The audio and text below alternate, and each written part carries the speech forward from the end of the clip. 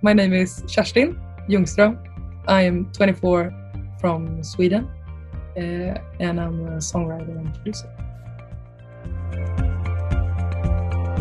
I think Swedes are really good at simplicity in making music, in both like lyrics and production, and it's been like that for generations. How little can we have in the production but still make it sound like insanely cool? Whenever I'm outside of Sweden working, it always I feel like the most like boring person in the room because I'm always looking for clarity in song, because we always try to be very clear, simple, and like how do we get this straight ahead so like everyone understands it.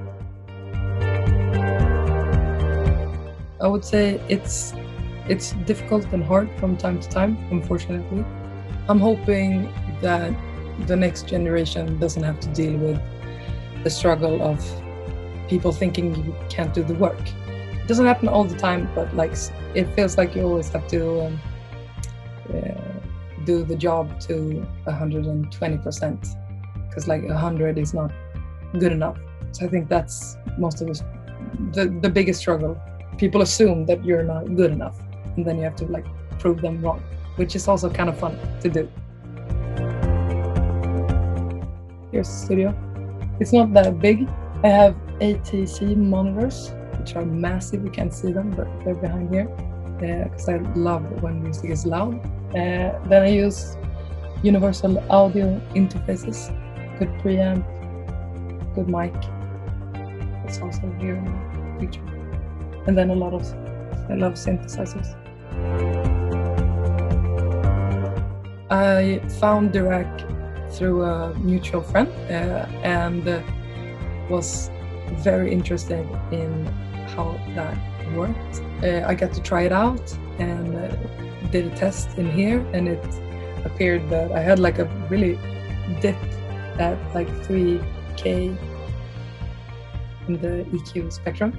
At first it was like a complete mental breakdown when I had like the Dirac plugin in my Logic arrangement, because it was like so flat and like strict, and I've been in this room for so many years that I'm kind of used to the way it sounds.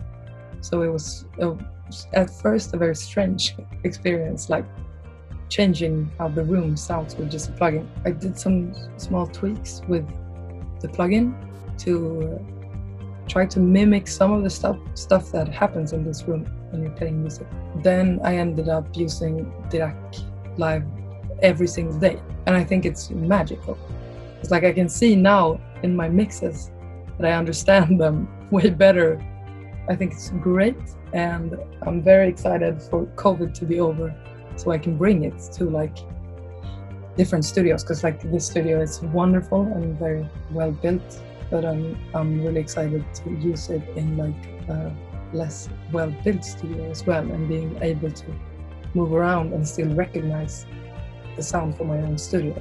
I think everyone should use it. I've been talking about it with all of my like producer friends and being like, you have to try this, because it's like also such an easy way to get around the problem with like because not everyone is in a great acoustically built studio. Like I used to be in a basement underneath a like garage, and it just sounded horrible. Like back then, if I could use Dirac there, maybe that would have been like the perfect like solution to making that studio work. And I just think it's such a great plugin, and I hope that everyone uses it. Thank you so much for watching this. I'm very happy to be a part of this and being able to use Dirac live every single day.